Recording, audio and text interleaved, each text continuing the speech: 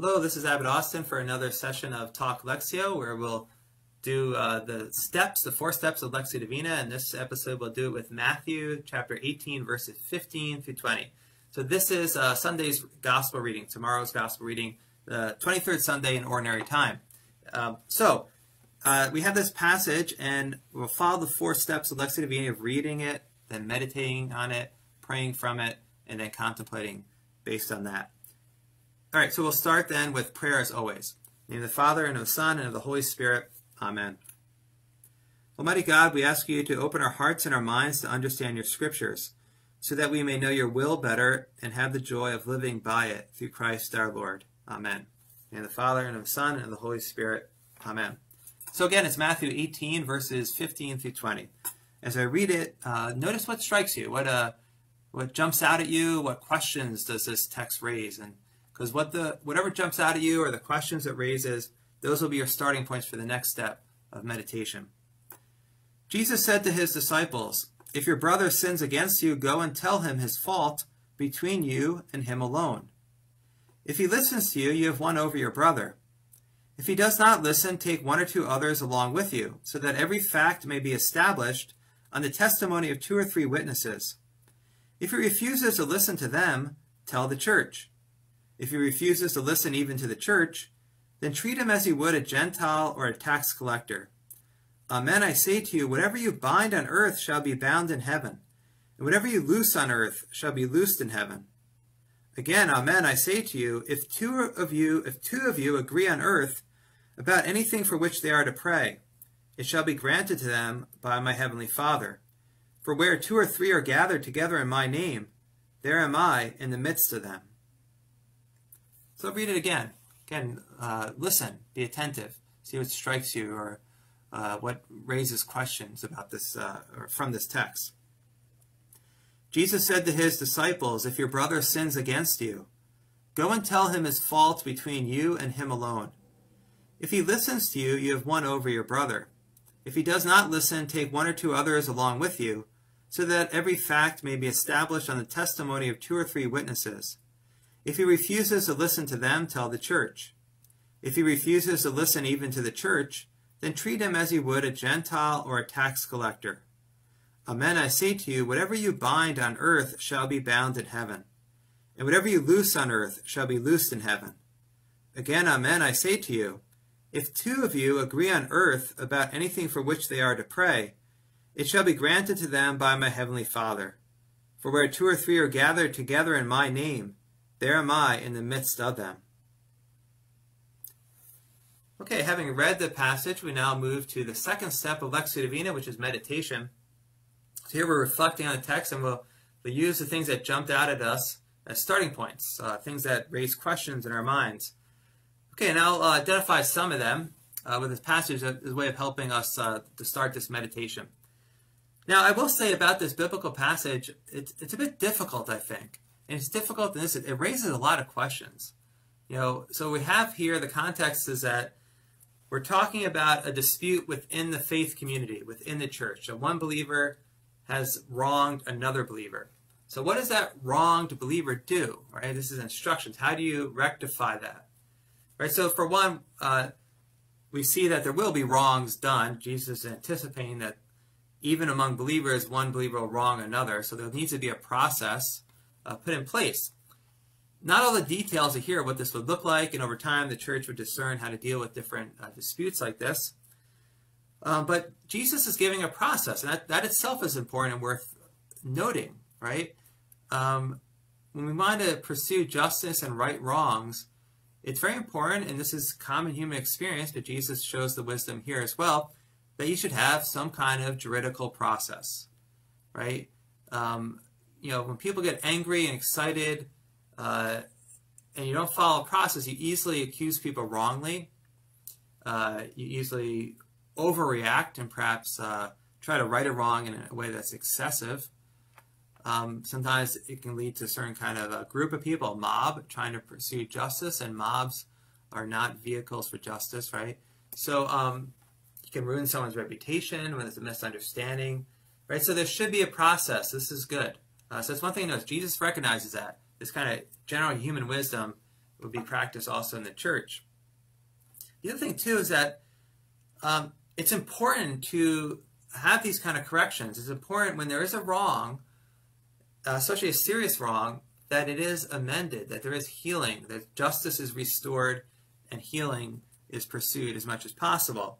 All right, so what is this pointing to? It's pointing to the fact that we belong to a community of believers, the church, and that we have a responsibility, each of us in his or her own way. We have a responsibility to want to build up this community. Right? So I think sometimes as Christians or Catholics, we can take the faith community for granted, and we don't see it as something we have to, each of us in his or her own way, each of us has to build up and work on, right? Relationships need work if they're going to be good relationships. Communities need work if they're going to be good communities, right? So we have the grace of Christ helping us, but we have to cooperate with that and work on community, right? It's not easy, right? It's often very difficult. Sometimes we take we fall into, I don't think it's a malicious thing that we deliberately do this, but we fall into a kind of consumer mentality. Like we think, well, the church should give me that. It's like, like we're a consumer and buying something, right? The consumer is always right, and then the people selling things are trying to like cater to the consumer, right? And sure enough, the church should try to help each of its members, but we're also members of the church, and we have a responsibility. We're not just consumers. We have a responsibility to build up community. So out of justice, I owe something to the faith community to make it stronger and to keep it healthy. Each of us, that's true. What do I owe? What, in this situation or that situation, what is it I owe to the community in justice to build it up? Okay, so we have this responsibility, and we might think too, do we recognize that? Do we identify that we're members of a community and we all have a role in it to make it a healthy community that walks in righteousness? Okay, so I think all those things are implied in here. Okay, then Jesus goes through these different steps in this process. The first one I want to dwell on a little bit.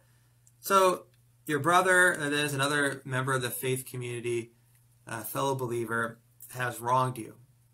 Right? Now, what happens when someone does something wrong to us? We often talk to other people about it. We start complaining, create kind of gossip circles, and try to get people to sympathize with us. Okay, does that help? Often no.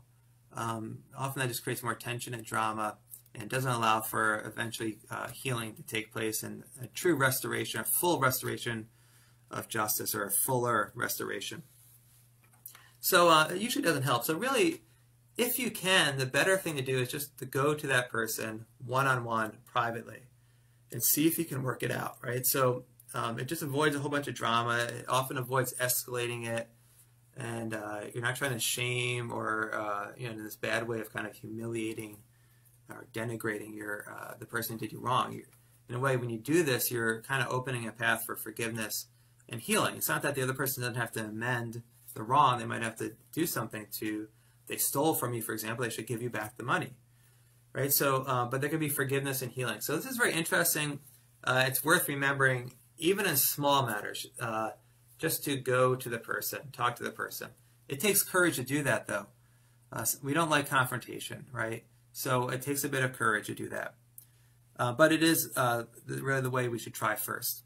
Okay, but if it doesn't work, what do? You bring in 2 or 3 other people.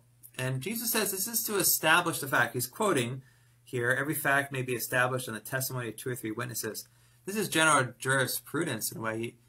You don't want just my word versus your word. You want to bring in some other evidence. So that can be provided by other people who are witnesses. So you bring in some other people to help, and you're trying to convince the person who did wrong to make amends. So you're not trying to, make the other person, to destroy the other person in some kind of act of revenge or vindictiveness. You're trying to bring about healing. So this person did wrong. They should right the wrong, right? But then you forgive and you move on. Okay, so it's not you're trying to like pound someone into the ground and make them feel bad and pay them back for the wrong they did. You're trying to establish justice and healing. Okay, so you bring along some other people to help convince them. It does occur to me, though, that you're establishing a fact. So maybe this step can help in this way. Sometimes we might think somebody wronged us, but they didn't, right? That person didn't do so. it's a misunderstanding, or we wrongly perceive the situation. So when we bring in some other people, maybe that will come up, that I thought that you wronged me, but by bringing in some other people, some fresh eyes, we can't establish that. In fact, it's not true, right? So that can help, right? Because there can be misunderstandings in that regard. And then the third step is that you bring it before the church. It's not clear. Here's where, again, all these questions can come up. Well, how does this work?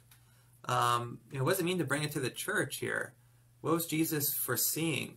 It would be some kind of leadership in the church would probably have to handle this. You don't have to bring it to just a group of people, but some leadership, like a bishop. And in the early church, the bishops had to hear cases between believers, much as a judge would, because they were trying to settle things within the community.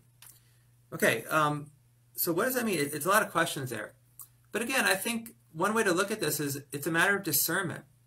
So helping to show the person who did the wrong that they've done wrong and they need to amend for the good, for their own good and for the good of the community, as well as for the good of the person whom they wronged. Okay, so this is the church coming in, looking at it, and making a decision can help that person see that and then start to restore justice. Also, though, again, it can work in the other direction, and maybe another look at this will show again there's a misunderstanding, or this person didn't do anything wrong. Okay, but if the person, if the church, after all these processes, and they're done in the right spirit, right? And it goes on, the passage speaks about doing gathering in the name of Jesus. So they're done in the spirit of Christ, in the name of Christ. These are ways of showing what is to be done. And then we have this strong statement where it says, Amen, I say, Jesus says, Amen, I say to you, whatever you bind on earth shall be bound in heaven, and whatever you loose on earth shall be loosed in heaven. This is reflecting what said to St. Peter just a couple chapters earlier in the Gospel of Matthew. Right, so again, this is a passage, or at least for me, it's like there's questions. Well, sometimes can't the church leadership get a decision like this wrong? Right, we're not talking about infallibility or teaching that about doctrine or dogma here. But let's say a church has to decide, some leadership in the church to decide about some dispute about wronging someone, perhaps stealing or something like that. Church leaders can get that wrong. So say it's bound in heaven. Okay, so there's a lot of questions can come up there, and I don't claim to know all the answers about this, but you can meditate on it, you think about it, and even if you don't come to a final or a very convincing reading of the text, that can be helpful. So I encourage you to do that. But again, perhaps the qualification here is that this is all done in a genuine process and in the right spirit, a love for Christ and for the church community. And then maybe it's, again, a way of discerning. If this is what the church decides, then God will want that to be followed. Okay, and so it's bound in heaven. Okay, so it's a way of discernment. One way of looking at this. Again, I don't claim to answer know all the answers to the questions that come up. That's why, again, it's one of those texts. There's a lot of questions, a lot of things to think about. But with those kind of texts, let me add this: we keep them in mind. They're in the back of our mind sometimes too. And every once in a while, we'll think about them, or some situation will come up that will recall that scripture passage. And then we'll see what is like this nugget of wisdom in the passage. So sometimes it's only later, as we're going through life experiences, that the wisdom of a scripture passage will come up, and then we can appreciate it then. But thinking about it, pondering it, it's all good, and we can come to some insights. If not to what the text means, at least about the subject matter, we're better, or kind of bettered ourselves in a way by just thinking in a prayerful spirit about these subjects, and coming to some better insights about them. Okay, so from these meditations then, we would move to the third step. And the third step is to pray. And we're going to pray in the sense of asking God for something, and we're going to ask for something based on what we meditate on, what we came to appreciate, to see, to understand better. They'll be forming our prayer, our petition. So I'll offer a prayer, and I'll pause for a moment for you to offer your own prayers. Almighty God, we ask that you help me to fulfill my role within the church community of justice, of helping the community be strong in your ways, to walk in righteousness. When I feel that someone has wronged me, prevent me from acting out of knee-jerk anger, but to be kind of procedural about it, to be careful and to follow a careful process of reasoning and planning how to right that wrong, how to correct the wrong, so that I don't act rashly. I ask this through Christ our Lord. Amen.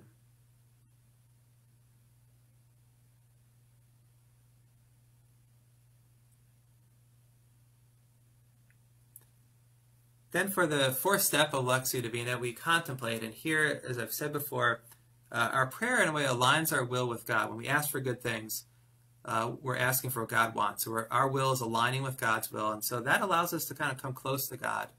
And it's in that closeness, in that petition that brings us close to God, we simply rest in His presence. And so that's one way of understanding this fourth step of contemplation. So let's just pause for a few moments, being mindful of our petition and resting in that alignment of our will with God's.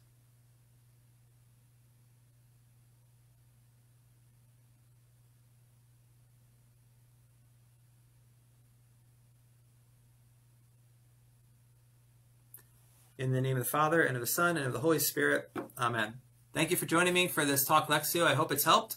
Know of my prayers, and please pray for us here at St. Procopius Abbey. God bless.